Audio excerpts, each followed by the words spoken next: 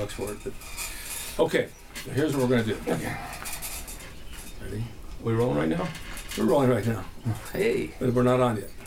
But we're gonna be on as soon as I say, let's hit it.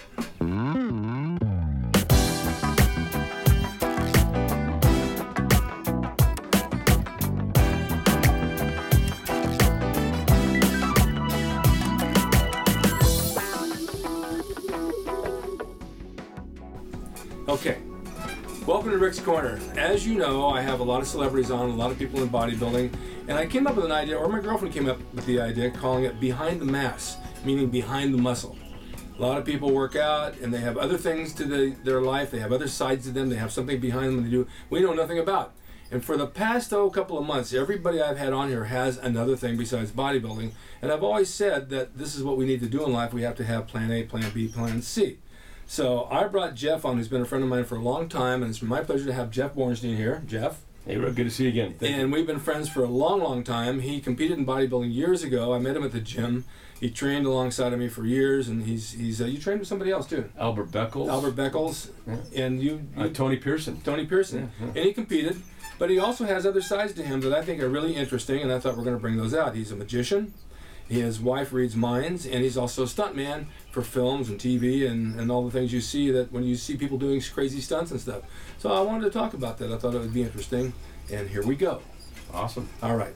So let's talk about. You sent me a shot of you competing. What year was that? That was, gosh, I believe it 88 Palm Springs Bodybuilding Classic. Yeah. My very first show. Yeah. I think there was 20 guys there. I took fifth. Mm-hmm. And that was... Actually, that's pretty good. Was it? I had no barometer, so I was kind of upset. Hey, anytime you're in the top five, you're a winner, you know? Yeah. I had a blast doing it. I was on the cocaine diet at the time. Yeah. That cut you up? Pretty much, man. Yeah. Big time, man. Yeah. And I had a blast. Learned a lot. Albert was wonderful. He taught me. This one we were training over at. I met you over at the Golds at Northridge, or was it Northridge? Northridge. And remember the room that Angel had? It was it was a room with all mirrors. That wasn't Northridge. Which one? They had Northridge Golds. I don't think they had a shower upstairs, but I don't think they had a posing room. Now, Venice had a posing room. It didn't. No, it wasn't Venice. Maybe they did. I don't remember. I just remember using the gym and the showers and. I'm almost positive it was the posing room in Northridge, but Albert was sitting there for 2-3 hours with me. Really? And just do this, strike that, and I'd throw a side chest, and he'd say no, bring it back, and I'm like, but it feels the same. He goes, trust me. Yeah. And oh, he's good at that stuff. Yeah. He's working with a girl in the gym this morning, a little Asian girl that's really cute and a great body. I was walking in, he's with somebody else, and she's got her back to them, and her butt's out, poached out like this. They're looking at her butt, and they're thinking, what a sight this is. Are you really helping her, or are you just looking at the butt? You know? Right. I was looking at the butt. I think he was looking at my ass too. Yeah, anyway, so he's good. Joking, Albert, joking. Yeah, he's good at what he does. And what kind of training program did he give you? Oh gosh, I was 6 days, training twice a day, 6 days a week, and that was back then when dieting was so different than today. Yeah. I don't even think we did cardio back then. No, we didn't do cardio back then. It was just no carbs, protein, and lots of water. And then when I was done competing, I think I ate 4 huge, large pizzas. Really? Yeah. After the show. People do that. Yeah. It's you can stay on that diet for a long, long time, and then you get a craving, and you go one day and you eat that kind of stuff, and then it kind of like makes you sick to your stomach and say, okay, I'm back on the diet again. It was mostly almond. I did a lot of almonds, a lot of protein shakes. They didn't have creatine or anything back then. No. At least nothing.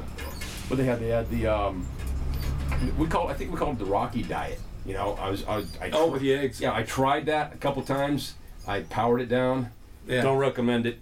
Okay. Well, look, this for you guys. You see them eating raw eggs. I'm gonna eat raw eggs. Raw eggs don't digest. They can burn the paint off your car. Oh wow. Yeah. You see people who have their car's egg, all the paint comes. Right. Yeah. So it's not really the best thing for your stomach. It doesn't break down. It kills the biotin in your system. Oh wow. So if you just soft boil them and eat them, you're better off than eating them raw. It just doesn't work. Information that we didn't know back then. I did. Oh, you did? Okay. Well. Somebody told me, and I think it works. Your workout routine was how many days a week? 6 days a week, twice a day. Oh, really? Twice a day? Yeah. I mean, I was 20, 425. What else do you have to do when you're 24, 25 except for maybe work if you weren't serious about bodybuilding? Yeah. You know. Yeah. So you're a bouncer at night, and then you train during the day, and right. you know. And you need your rest. And you pay the bills. What got you at that point? Were you doing stunts? Yes, I started doing stunts right out of when I got out of the Army. All right. Now, for a lot of you guys out there that are bodybuilders, a lot of you come to California and train. I've had many of you contact me that say, I want to get into acting, I want to do stunt work. And also your wrestlers out there that do indie shows have always asked about getting into stunts. It's got to be one of the hardest things in the world to get into. Yes. Is just don't go fill out a form and say, here I am. I know how to fall over. Right. Because there's a lot of different stunts. Yeah. Well, myself personally, I'm a fight guy and a car guy, so precision driving and fights. There's some guys that specialize, exactly, in high falls, which my high fall is about 60 feet, which is pretty high. It's high, off this table. If you land wrong, it's high, yes. But I'm not a high fall guy. Some guys are fire guys. You light stuff on fire. That's cool. I've gone out of a 7-story window backwards on fire. Not my best, most fun gag, if you will. But it paid the bills, and I got paid for getting beat up, which is fun. And it's all, no one ever gets to see what goes on behind the scenes. No. And I'll share a little story with you. I was working on the movie The Specialist, was Stallone, and I'm doing this fight scene on the back of a bus. Got about this much room, Rick. That's it. Yeah. And so I'm punk number 3, and I got the long ponytail, and the music's playing, and Stallone walks on the bus like this, and punk 1 is right about halfway, and then punk 2 and 3, him and I are in the back of the bus. He walks on, he says to punk 1, go ahead and give this seat up because the pregnant lady needs a seat. And so he says, F you. And Stallone says, excuse me? F you. Stallone hands this guy the glasses, says, excuse me. And bam, punk 1 gets knocked out. Punk 2 gets knocked out. Punk 3, me, I come in with a knife. And I'm like this. And I got my full moment of full glory close. I'm just like, bam! I'm like, yeah. And so the whole scene was supposed to go, which his stunt double Mark D'Alessandro, him and I coordinated this for about 3 days straight. Okay, just choreographed the fight. Supposed to be right, left, Clint Eastwood style, uppercut, hang off of the thing the pole, and then kick me out the bus window. Supposed to go out the window. That was the scene. Yeah. So Stallone comes on, and we do it, and he misses one of the hits. And he goes like this. Instead of coming like this, I didn't expect an elbow, and he knocks me out. Literally clocks me. I go out knocked out, and I'm like, oh damn it, out. And I get back up. I say, I'm fine, Sly. I'm fine. He goes, no, you're not. No, you're not. And blood's going squirt, squirt, squirt, squirt. And at that moment, I'm like, really, I'm fine. I go out. Yeah. I go out again. Right. So anyway, they end up using the footage where I actually got knocked out. It was pretty funny. But that kind of stuff you can never really prepare for. And guys who have actually done stuff like that, no names mentioned at all. If you complain about it, that's what we get paid for. If you complain about it, you'll be blackballed from the business. Oh, you can't complain. It's like a wrestling match. You know Steve S? I'll leave it as his last name. Yeah, I know who you mean. Okay, stunt guy. I don't know who did it. Rocky 3 broke his jaw. He's a stuntman. He complained about it. He was blackballed. Never worked in the business again. Yeah. So if you get hurt, that's what you get paid for. You're at your own risk. Yeah. But your pay levels are depending on what stunt you do. Yeah, you got your day rate, your SAG rate, right, and then you have your adjustment. It's all up to the coordinator. But if you're doing a big scene, like for instance, Fast and Furious 6, Corey Eubanks. You know Corey? Mm-hmm. A good friend of ours. Corey was doing the opening bus scene on the Fast and Furious 6, where the bus cannon rolls and it goes over. I don't know what the number is, but somewhere probably 6 digits, where Corey gets paid a lot of money to do that kind of stuff. There you could set your own rate. If I was going to go flying over a table, coordinator says, hey, I'll give you a $400 bump. I'm like, yeah, that works. Yeah, they'll do that, right? Yeah. So. How did you get into your first job? I mean, if someone wants to come out and say, I want to be a stuntman, I'm a bodybuilder, did your bodybuilding help you? I think it helped me in a couple different ways. A, because I had that look, but it also worked against me, and here's why. You can't double anybody. Thank you. Bingo. And they kept telling me that. I'm like, no, I'm fine. But of course, ego got in the way. I'm like, but you know who I think I am. For the main actors like Tom Cruise and people like that, they're small, and so if you're too big and they need a stunt double, you can't fill the bill because you're too big, much bigger than them, so it doesn't look right. Right, exactly. And I know girls like Cheryl Russo can double little boys because she's small. You know Mike Vigneault's? Yes, yeah. Yeah, Mike's Danny DeVito's double on Oh shoot, what's a TV show? Anyway, he doubles Danny DeVito. Yeah, you gotta fit the role. But then if you have your own look, and then you do stunts like wrestling for me, I could do some stuff with that. But that's few and far between. You know, that comes every once in a while. But regular stunt work, if you want to do that, they used to have stunt schools. I think there was Kim Kahana, yeah, who was around for a while, and then a guy named Ken Duncan, who I actually took classes from years ago, and then there was who's the family? The father and all the sons. The Baxleys. Before that. Oh, Paul. I know you're talking Stater. about. Thank you, Paul Stater. Yeah. Paul Stater. When I did Man from Atlantis, he was teaching stunts. Okay. And he wanted me to come to some of his classes. I said I don't really want to be a stuntman. I had a stunt job on the show, but it was because I was a special type of guy for that particular role. But it's not easy, and it's good to have the desire. And if you guys ever want to try it, come out and go. You got to meet people. You got to network. You got to get out there. Basically, we call it you got to get there and hustle and pound the pavement. And it's no different than acting. If you want to. It's a magician. It's no different than bodybuilding. Bodybuilding, compete in a contest. You got to meet the judges. You got to schmooze. You got to let them know who you are. You don't go in blind and say, "Oh, here's John Smith from Iowa," and they don't know you unless you have a dynamic body, and then they'll take a look. But you're up against a lot of competition. Most certainly. So getting to know people. I just had Flex Wheeler on. He was talking about the political side of that, and there is a lot of politics involved. You know, the people you talk to that like you and they're biased to you and all that. Okay, so then you got into magic, how? I've been doing magic since I was 10 years old. Remember the magician Marshall Brodeen? It was a commercial. Hi, my name is Marshall Brodeen. I'm a professional magician. These you give magic cards. Have your friends take a card, look at a card, tell them what the card is, and call the number at the bottom of your screen. And I'm watching this as I'm 10 years old, and Mom, I want these magic cards! So I get the cards, and the rest is history. I started doing magic shows when I was 10 years old, and everyone from the neighborhood would come. I have my bathrobe on as my magic cape, and I tried experimenting with birds and rabbits and this and that, and finally it evolved into sleight of hand, which you've seen the act a few times, and stealing watches. It's called friendly pickpocketing. Thank you. Disclaimer. Okay, because I give it back when I buy a ring. And then my parents took me to It's Magic, which started in 1963, I believe, Wilshire Ebell Theater. That was one of the very first magic shows I went to. And then the rest is history. Started working in restaurants. My very first gig I ever had, I was 13 years old.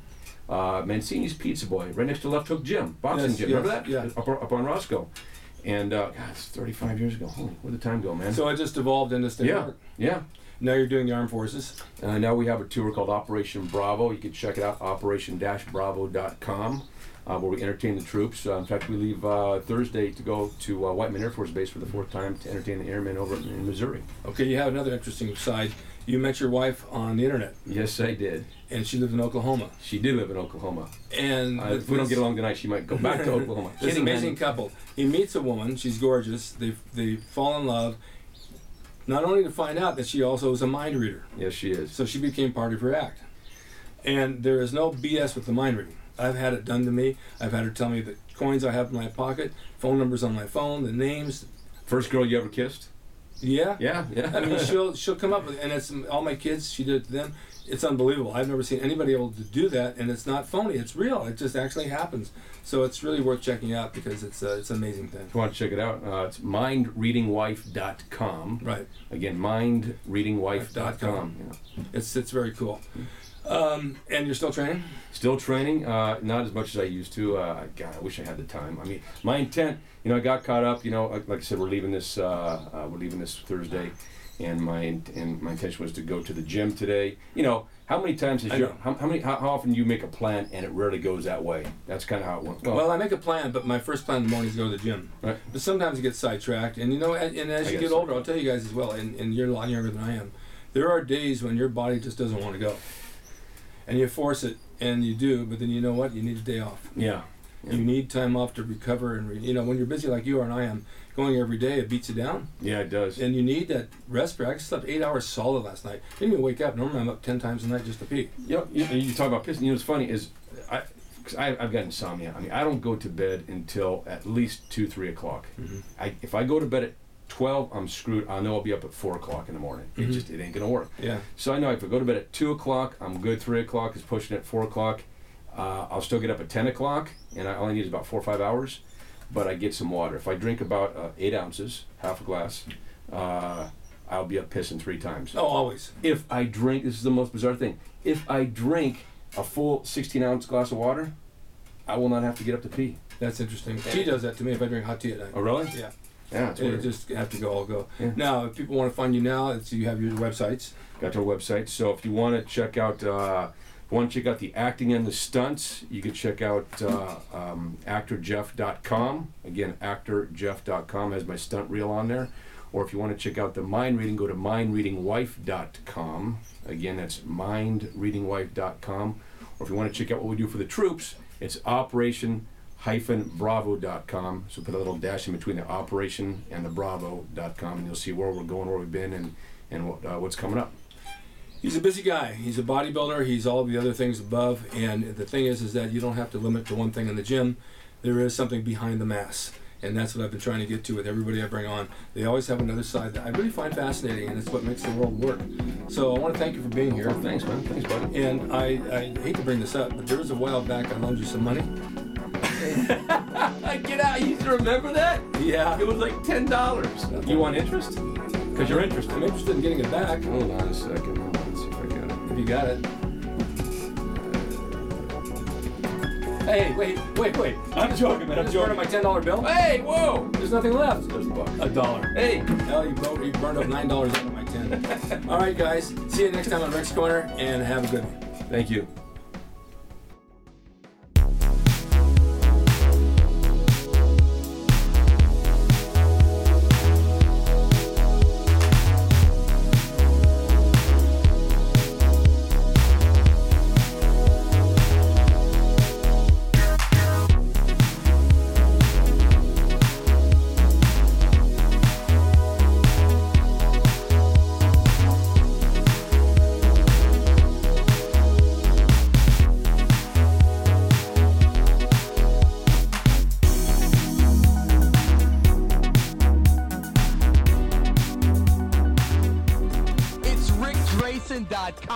He is the equalizer, baby. See you next time.